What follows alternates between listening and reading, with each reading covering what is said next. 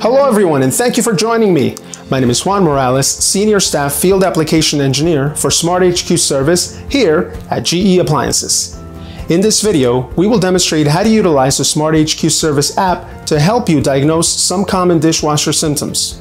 What we have here is a GE profile dishwasher, and the complaint is that the dishes are coming out dirty. To be more specific, the customer is stating that the dishes on the lower rack are coming out clean, but the ones on the top are not. In this case, it is possible that water is not being channeled properly, and you may need to check the circulation pump and diverter valve for proper operation. Now, typically, a service technician would enter test mode by pressing a series of keys on the user interface in a very specific order. However, this method is often difficult because it will require you to memorize each product's individual key code sequence, which may be different.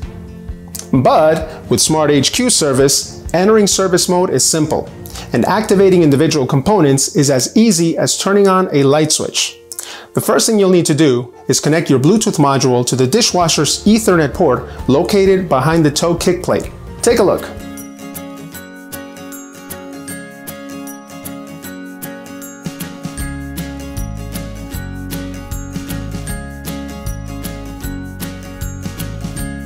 Now, open the SmartHQ service app, and in moments, your device will connect to the appliance. You can now view product information, recent bulletins, service manuals, and more. As you can see, connecting SmartHQ service to the appliance is extremely simple. And don't forget, this app works with both Android and iOS devices, which means you don't have to go out there and purchase additional hardware. Now, let's go ahead and run that circulation pump test. And to help us see inside the unit, we will attach the clear plastic cover. To run this test, click Next and select Operate Loads.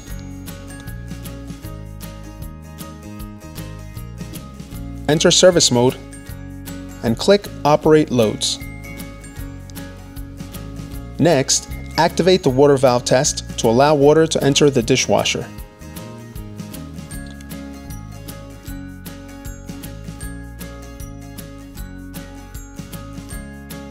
While the unit fills, let's open up the watch box so we can monitor other components. By looking at the temperature, turbidity, and water pressure sensor values, we can determine if these components are operating correctly. A rise in temperature indicates the thermistor is detecting hot water is coming into the unit. The turbidity value tells us that the water is relatively clear. And lastly, a drop in pressure frequency confirms that water is indeed entering the unit. Now, using the circulation pump test, we can activate each wash area individually. Let's start with the lower spray arm and let it run for approximately 15 seconds.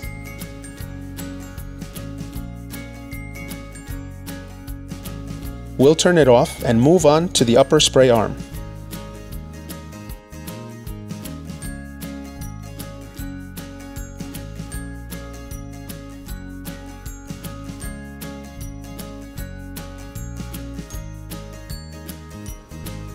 Finally, let's activate the silverware wash area.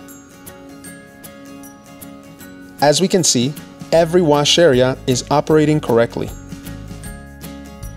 However, if the test had failed, you would need to physically check for restrictions such as food particles or a loose wire connection.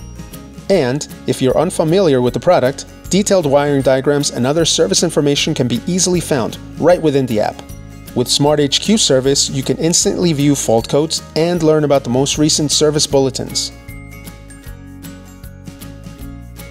You can even order parts on the spot right from the app, saving you both time and money. Alrighty, my friends, and there you have it. As you can see, the SmartHQ service tool is a must-have for any technician that works on GE appliances. Order yours today by visiting smarthqservice.com or call 502-714-2029 and one of our agents will guide you through the process. Once again, my friends, thank you for watching, and remember that at GE Appliances, we are here to help and here for you.